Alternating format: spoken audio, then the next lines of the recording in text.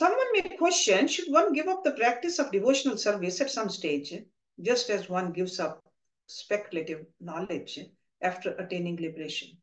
The Supreme Lord says, devotional service should never be given up.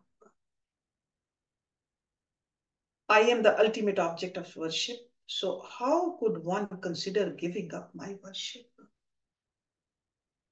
I am the ultimate goal of truly learned transcendentalists, and I am also the means for attaining freedom from delusion. This was previously described by me in Bhagavad Gita. And this is chapter 18, verse number 54, which begins with Brahma Bhut Prashantatma. One can understand me as I am, as the Supreme Personality of Godhead, only by devotional service, bhakti. And when one is in full consciousness of me, by such devotion, he can enter into the kingdom of God. The conclusion is that one should always worship me with love and devotion. Elevation to the heavenly planets is the cause of material happiness, and attaining liberation is the negation of material desires. It is I who am the supreme goal of the Jnanis and the means of attaining it as well. So goal of the Jnana and goal of the Karam is what? Loving God. That is the goal. The Supreme Lord is the object of worship for all the foremost philosophers of the universe, such as the great sages headed by Sanaka. Life's goal, the means of attaining it, and the freedom from material desires are easily attained if one simply surrenders unto the Supreme Lord. Those who renounce fruitive activities and mental speculation in order to take shelter of devotional service are not interested in endeavoring for any other goal of life. Verse number 3. Jnana Vigyan Samsiddha Padam Shreshtham Vidurmam Jnane Priyatamo Tome Jnane Naso Vibharti Mam. Persons who have achieved perfection by means of philosophical and realized knowledge know my lotus feet to be the supreme goal of life. Because such learned transcendentalists are always engaged in trying to please me, they are very dear to me. The Lord herein establishes the truth that He is the supreme destination for all learned transcendentalists. An intelligent person knows that the Lord's lotus feet are the ultimate goal of life and not the impersonal Brahma. Those who are topmost transcendentalists know the impersonal Brahm to be the bodily effulgence of the lotus-eyed Supreme Lord. Such a person is certainly very dear to the Lord. When a living entity is fixed in self-realization through devotional service and is endowed with the transcendental knowledge and its practical application, he attains the perfection of life. Fortunate people serve the Supreme Lord by serving such a dear devotee. This is the actual process for pleasing the Supreme Lord. Learned transcendentalists who are always engaged in my devotional service are very dear to me. Material knowledge or even knowledge of impersonal Brahm is extremely insignificant. So anything else is the means. So that's why he's saying insignificant. The goal is loving God. By the cultivation of such knowledge, one attains material enjoyment and liberation, but this is not the ultimate goal of life. Verse number 4. Tapas tirtham jape danam pavitrani tarani cha nalam kurvanti tam siddhim yagyan kalyakrita. The perfection one achieves by attaining even a small fraction of spiritual understanding cannot be attained by performing austerities, chanting mantras, visiting holy places of pilgrimage, giving charity, or engaging in any other pious activities. So again, these are the means which will take us towards the goal. The word Gyan Kalya means even a fraction of spiritual knowledge. The position one attains by engaging his purified senses in the service of the Supreme Lord after realizing his constitutional position cannot be obtained by performing pious activities, undergoing austerities, visiting holy places, chanting mantras, or giving in charity. So all those actions are needed, but they are not the goal. So we got to see whether those means are taking us towards the goal or not. Loving our beloved. Can we detach from this material nature of ours or not? And attach our mind to God. Verse number 5. तस्माज् ज्ञानेन सहितं जत्वः स्व आत्मन उद्धव ज्ञान विज्ञान संपन्नो भज माम भक्ति bhavata. Therefore, my dear Uddhav, you should realize the self by the cultivation of transcendental knowledge. Then, with clear realization of spiritual knowledge, you should worship me with your heart saturated with love and devotion. So, this heart is given to us to love God actually. The hands are given to us to serve Him. This mind is given to us to understand Him. Okay, so we got to use these instruments for the right purpose. Shri Krishna says, give up everything else and simply worship me. This is the explanation of Shridhar Swami. Realized knowledge enables one to perceive his original spiritual form. Every living being has an eternal spiritual identity which remains forgotten until revived by the practice of devotional service to the Lord. So that means we are all part of God, Ansh of that Anshi, but we have forgotten. By all this, we need to remember it again. Without at least a theoretical understanding of one's spiritual self, it's not possible to advance in devotional service beyond the neophyte's platform. So theory is needed. That's why we need to study the scriptures. We need to listen to our gurus. The words Gyatvaha, so Atmanam, in this verse indicate that everyone can realize his original spiritual identity and return to the eternal abode of the Lord. Okay, so anybody can do it, but we got to learn how to do it though, to know ourselves. Verse number 6. Gyan vigyan yagyen mam ishtva atmanam atmani sarv yagye patim mamve samsiddhim munyo agamana. In ancient times, great sages worshipped me through the sacrifice of Vedic knowledge and spiritual enlightenment, knowing me to be the Supreme Lord of all sacrifice and the super soul in everyone's heart. Note, everyone's heart. As a result, these sages achieved the supreme perfection of attaining my eternal abode. One may question, who possesses real knowledge and understands how to practically apply that knowledge? In reply, Shri Krishna said, by engaging in the sacrifice of cultivating transcendental knowledge. And what is a transcendental knowledge? Got to learn how to transcend the Maya. So the knowledge which is beyond Maya, that is a transcendental knowledge. The sages of bygone age had worshipped me as the Lord within their hearts. They worshipped me as the super soul, the Lord of all sacrifices, and thus achieved the perfection of life.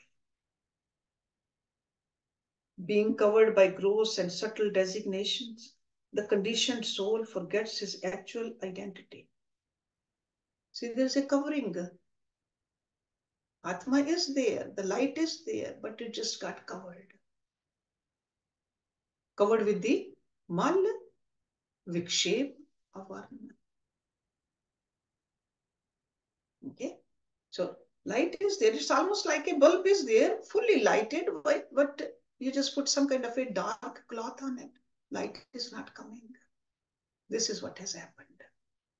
Through our own restlessness, through our own false identifications, we have covered ourselves. When one renounces his conditional state of existence by engagement in the devotional service of the Lord, one comes to the understanding that the Supreme Lord is the only object worthy of worship. By thus worshipping the Lord in full knowledge of the self, the sages of ancient times had attained the supreme abode of the Lord. So in the ancient times, see, just like in Bhagavad Gita also, Lord Krishna was teaching Arjuna that the ancient kings like Janak were the Karam Yogi. That's how they lived. You can do it too. So over here, he's teaching us how to become a devotee also. Let's do one more verse. Verse number 7. Tavyehe uddhav ashriyatihi yas trividho vikaro maya antrapatati nadhye apvargyo yat janamadyo asya yad amita vitasya kimsayur adhe antrayor yat astoho astihi tadev madhye. My dear Uddhav, your eternal identity is covered by the material body and mind, which are transformations of the three modes of material nature. Okay, three modes of the Prakriti. Although they appear very real at present, they are illusory because they have no eternal existence. So that means they have a beginning and they have an end. So they are not eternal.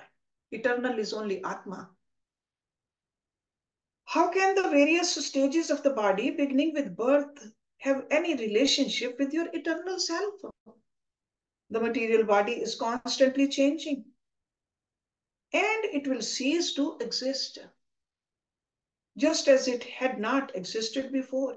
The body must be understood as only a temporary manifestation for the illusory energy of the Lord.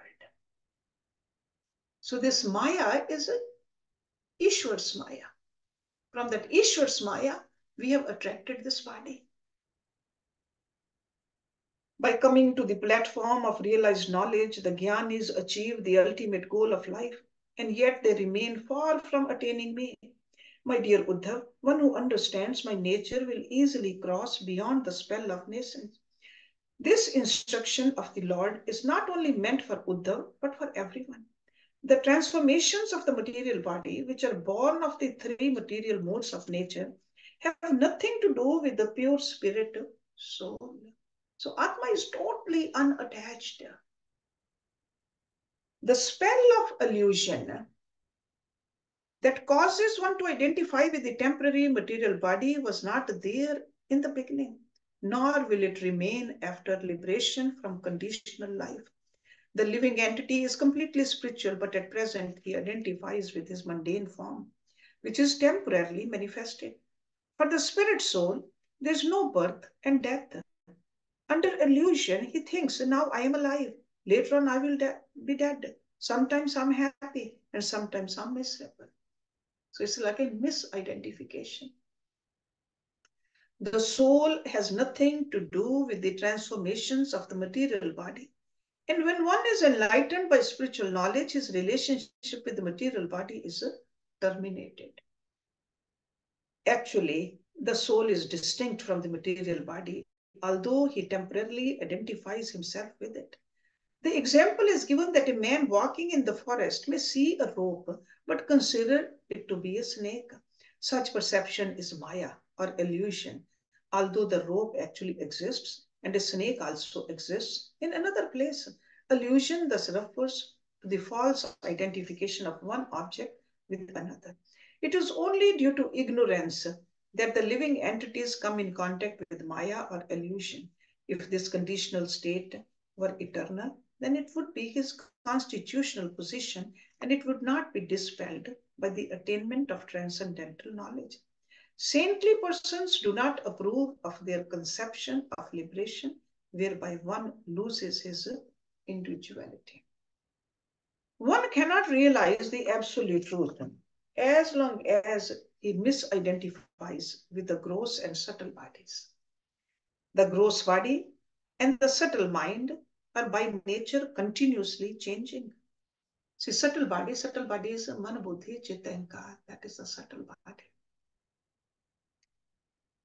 Being under the influence of the three modes of material nature, the pure spirit soul, however, is not subjected to any change or transformation. Eternity and temporality do not go side by side. For example, the illusion of accepting a rope as a snake is temporary. The rope is real and the snake is real, but the act of mistaking a rope for a snake is illusion. When the understanding of the rope's presence is awakened, at that moment, at that very moment, the temporary misconception of it being a snake is automatically dispelled. Knowledge of the eternal, which is without beginning or end, is distinct from all kinds of temporary conceptions. The conclusion is that it is not desirable to praise the material body and mind while neglecting the spirit soul. Spirit and matter are not one and the same.